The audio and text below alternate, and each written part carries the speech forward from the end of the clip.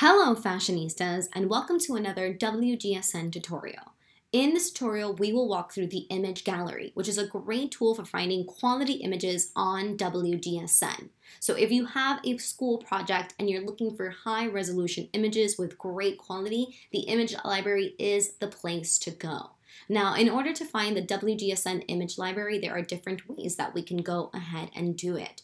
The image library is available under any of these categories, whether it's women, men, youth, kids, all markets. You can simply go to research, and under research, you will find the image library. Please keep in mind, it doesn't matter whether you go through women, men, youth, kids, or all markets, it's still going to bring you to the same page. They have just made it easier for you to find it accessible through any of these different categories. So when I go ahead and select image library, this is what I will come to. It is a resource for all of the images that they have on WGSN. So I can find images that are all the latest images. I can find catwalks. I can find street style. I can find vintage. I can find retail, trade shows. It goes on and on and on. Now, something really great is that we can have different filters that we can use while we're in the image gallery. For instance, we can actually filter by categories. So if we're looking for catwalks, for retail, street style, trade shows, vintage, so on and so forth, we can actually filter to find just this.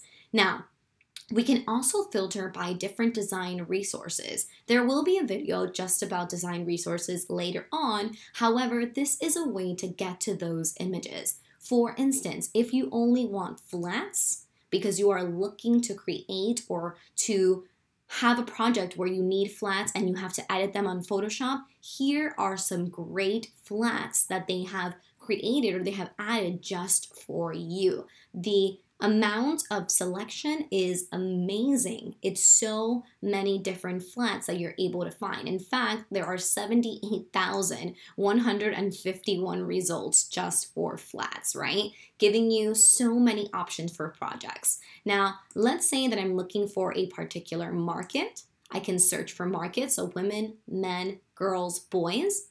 I can search by product. So let's say that I'm looking for accessories, I'm looking for bags. I can actually filter this all the way down to just simple bucket bags. So let's say that I can go ahead and just want to find bucket bags. I can select apply and it will give me all of the images available for bucket bags. Again, there are 13,000 images available. So you have a world to choose from, which is fantastic because of the high quality of these images. So let's say that I love this bucket bag from Louis Vuitton.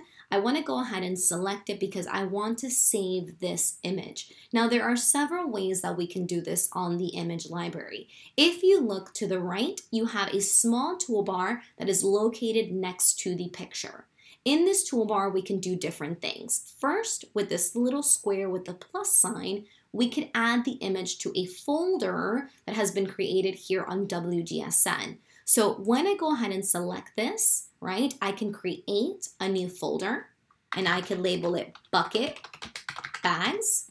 I can go ahead and save and then I can go ahead and exit. Now, when I select bucket bags, I can go ahead and click save. And you can see that the image is already saved into my folder, which is why it didn't save at the moment, because it's already in there when I created the folder. Now I can go ahead and select cancel, and it'll close the screen, bringing me back to the picture. Now let's say that I like this bucket bag over here. Now I can go ahead and do the same. I can select that little plus sign, I can go to bucket bags, and I can select save, and you will see one image saved to bucket bags, one image saved to bucket bags. Another option that we can use is that we can download the picture. So right under that little plus sign to save the image, we have an arrow pointing down. This is so that we can download the image. So we can go ahead and select. We could even name it, let's say bucket bag, so that we know exactly where to find it. And we can go ahead and download. And here it is. Now we have our own downloaded version of the bucket bag. So we can use it to edit within Photoshop.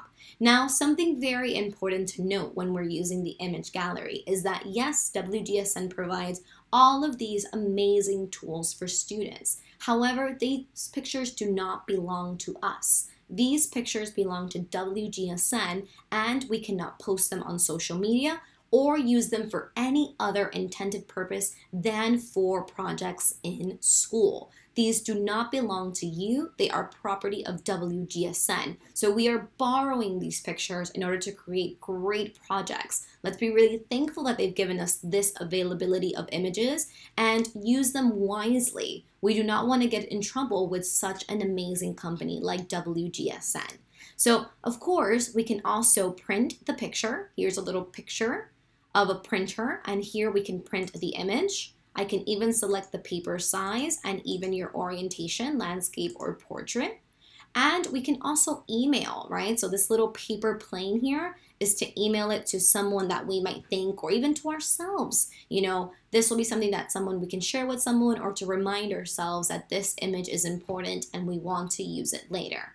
Once we are done, we can go ahead and exit out, and we can continue either filtering it by seasons, by colors, different filters that we can use to really find the perfect pictures for our projects. So if you have any other questions in terms of the image library, I am more than happy to answer them. It is a great tool, and I highly encourage you to use it with your projects in order to have a great turnout and great quality. Thank you very much.